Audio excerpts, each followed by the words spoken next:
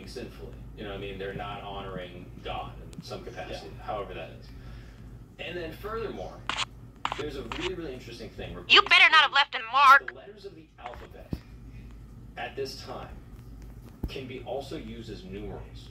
So this is a very specific thing that was happening both in Greek and in Hebrew. Classy. So again, at the time of writing this, the emperor of Rome was this guy named Nero. Nero was not. He hated Christians. He was a crazy dude. He persecuted people. He was killing people all the time. Some people say he was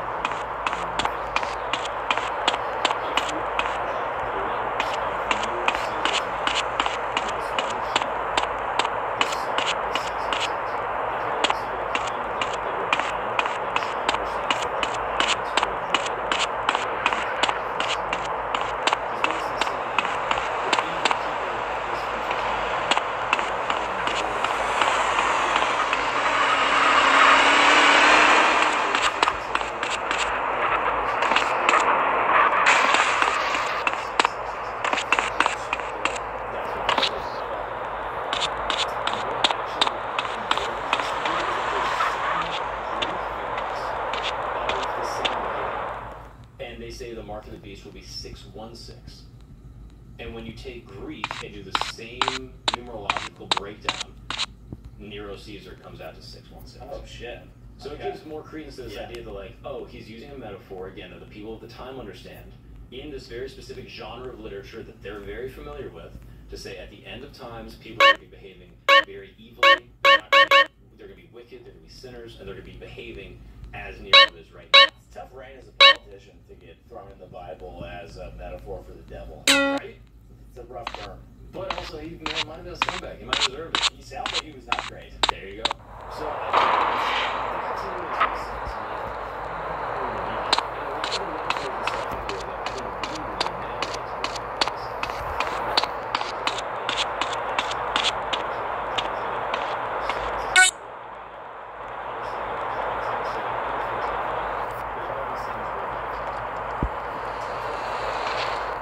They talk about Christ appearing with 7 stars around his head. And this is basically immediately setting up some type of like relationship, kind of like counterpart with Jesus and Caesar, you know, the leader of Rome at the time. And so basically they're saying, like, you have coins in your pocket that would have, you know, the 7 stars around Caesar's head. And they're looking at this saying, oh, he's basically making a comparison between Christ and Caesar to say that Jesus is the true king. That's what this metaphor is pointing at. But we read it now, we're like, oh, there's like 7 floating gaseous balls, because our understanding of stars is different than what their understanding of stars were. You know what I'm saying? Yeah. So again, this is just breaking down, I think, kind of demystifying some of the stuff. In my opinion, when I read Revelation, I'm like, it's largely metaphorical. Yep. It's sort of a beautiful tie-up of the whole Bible, where like he's drawing from all of these different parts of the Bible and then summarizing things, and then the world basically ends the exact same way that it started.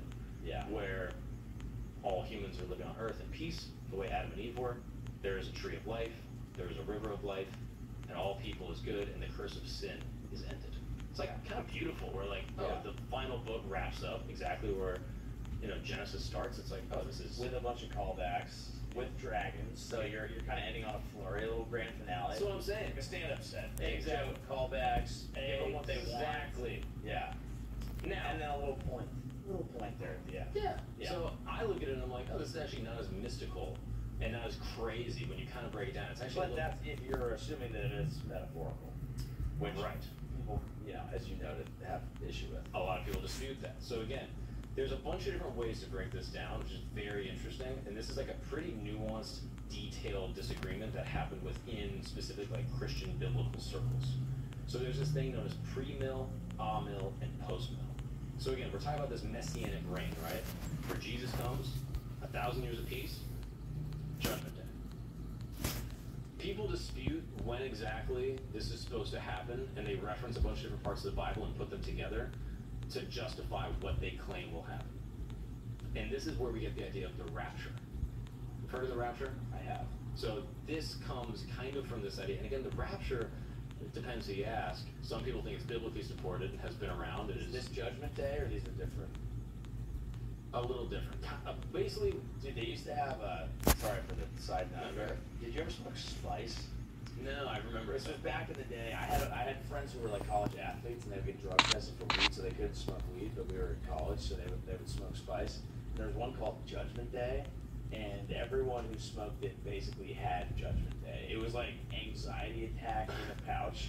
And so like I had friends who were like, I have a friend who played football at Cal, and he was like smoking it and like freaking the fuck out. And like I disobeyed my family. that's on them. Yeah. It's on the package. Exactly. It is. So Like, it's, you know, you should it might have been a real thing. Yeah. Like sometimes I'll see those weed strains where it's like the final puff. Yeah. And, like, It's like I don't think I want that. Yeah, I want. Is there one called mildly high? Yeah. Right. Light microdose would be Yeah. an amazing weed strain for me. All right, back to the Perfect, right? So it's again sort of technical, but this is where the idea of the rapture comes from, which a lot of people have heard the rapture and they're like, what exactly does that even mean? So more or less, kind of what this rapture idea is it got really popular around like the 1800s. Again, sort of like Protestant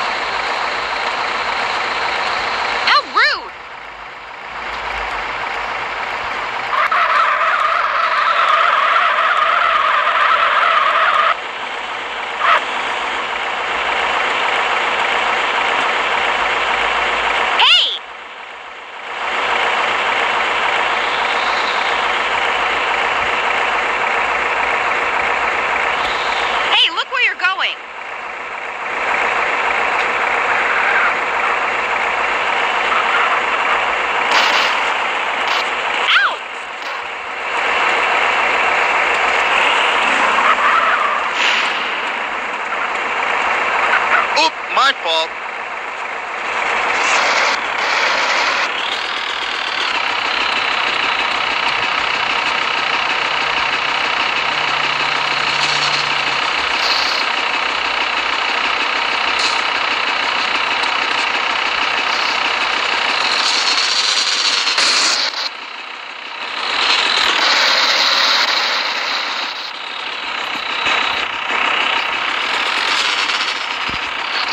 some people.